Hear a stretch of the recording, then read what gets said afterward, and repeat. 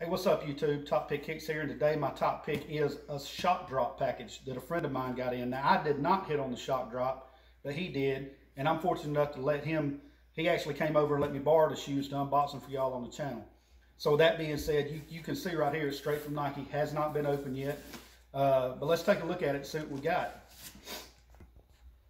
All right, so let's go ahead and open these bad boys up. So we're gonna cut into it here from the side. From this side here.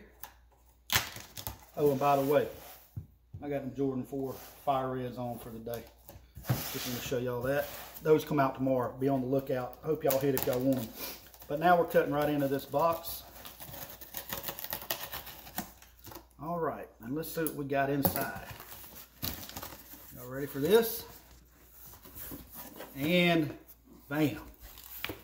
Look at that box. You've got the Jordan 25th anniversary Jubilees right here. Man, right off the bat, I love this box.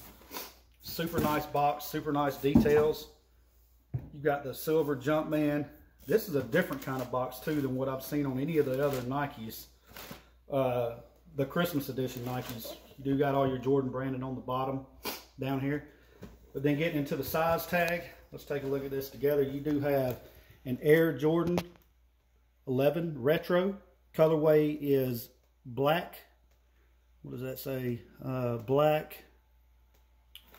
One second.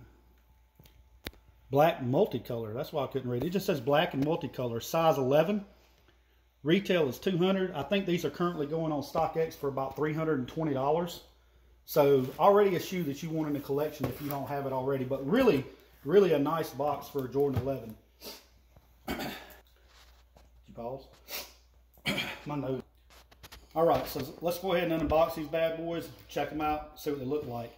So I have never, typically a Nike box, you open it down from under, or either you slide it out, but this box is completely different. It looks like you pull out here. Look at this, this is awesome.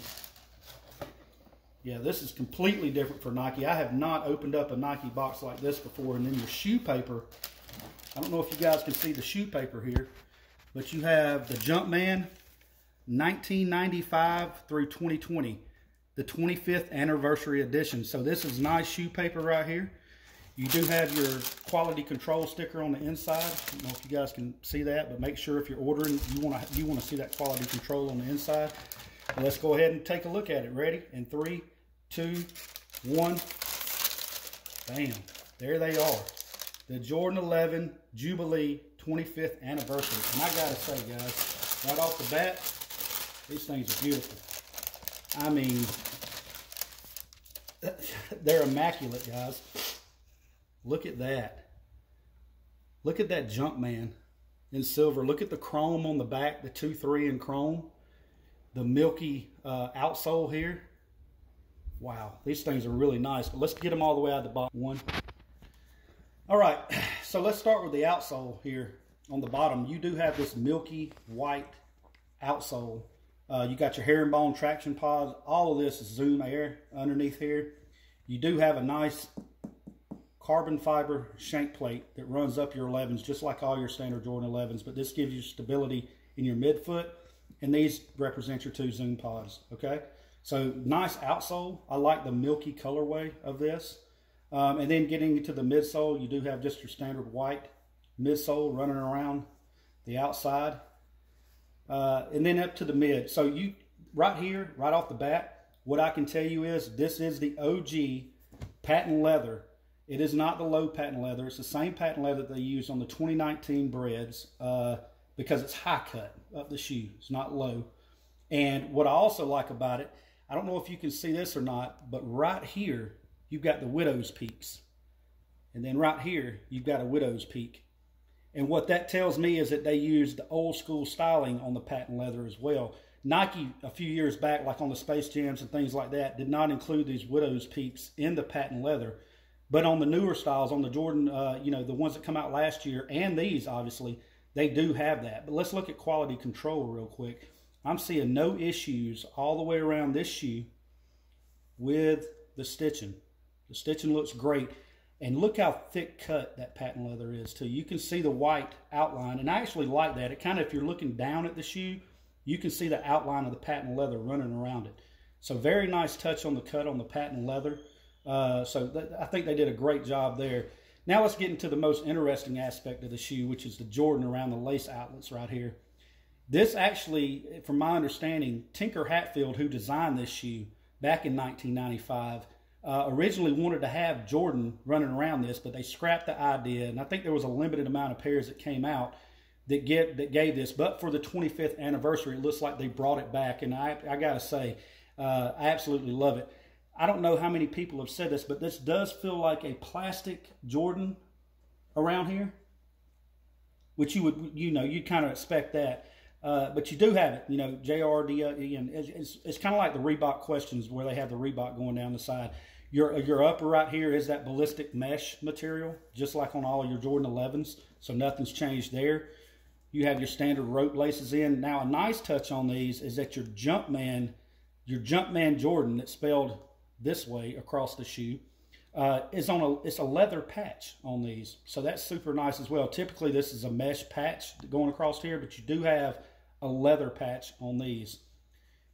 Getting around to your back of your shoe, right here, you do have a nice, say, okay, it's a decent leather. Yeah, it's a good leather. You do have a silver, a chrome Jumpman that kind of sticks out of the shoe. Typically, this is embroidered into the shoe, but for the 25th anniversary, you do have chrome. And on the back, you have the chrome 2-3, which looks really good. So all around, the shoe looks great. I'm going to take a look on the inside, and I don't know if we can see all the way down in there or not. Probably are not going to be, you're not going to be able to see in there, but I will tell you the inside of the shoe has a silver Jumpman and actually has 25. So you have your 23 on the back, but on the inside, on your sole, on your insole, you have a 25, which represents the 25th anniversary of the shoe. Another thing to look at too is on your lateral side, you have Jordan coming down this way, but on your medial, you have Jordan coming up this way. So they kind of switch it around for which side of the shoe you're looking at. But overall, all in all, a beautiful shoe. Jordan knocked it out of the park again for their Christmas, their Christmas anniversary 11s that they come out with every year. I'm thankful to have my friend to let me unbox these and show these to you guys because I think they're a great shoe. I think just like all your other Jordan 11s that come out around the holidays, you definitely want to get these from Sneakers or Nike or whoever you can get them from. And if you're looking to resell, stock up on them because the Bred 11s are going for $400 to $500 right now. These will do the same thing, if not more, because these are the 25th anniversary and because of the special boxing and paper that you have inside as well. All of that stuff comes into play when you're a collector for Jordans. All in all, I would probably rate these a 9 out of 10.